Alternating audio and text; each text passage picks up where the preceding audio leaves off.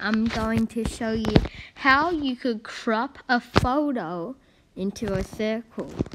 So what you do, you go to Safari, you open up a new page, you go to the search bar, and then you copy this link.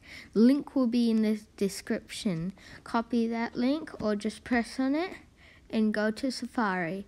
Then just press it, and then you could crop an image. You press select image, and it's gonna show up as photo library, take a photo, or browse. I could take a photo, but I'm going to choose photo library. Let's click on that. You could choose any of these. Let's say you want to do this one.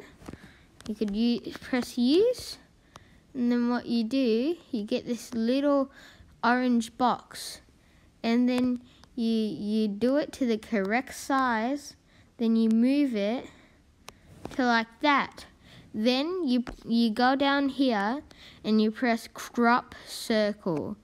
Right on the kind of middle part, press crop circle. Then what it will do, wait, it's taking a while. It could take a while. Oh, here it is. Okay, then press download. Press download again. With this arrow in a circle on the top right corner, press that, like the arrow in a circle. Then you go to circle cropped, and the image will show up. You want to press on the top right corner. You see that like cube with an arrow sticking out of it. You want to press that, and you want to press save image. Then after that, you could go out, go into photos, the cropped image right here.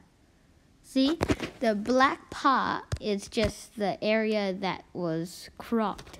So if you don't believe me, we'll go into iMovie. We could go into just a random one, edit, then we could go to photos, and then we could press this, picture in picture, and look, it's cropped in a circle. And that's how you crop a photo, any photo, into a circle. Hope you like this video. Like and subscribe. Turn on notifications to never miss another video. And I'll see you next time. Bye.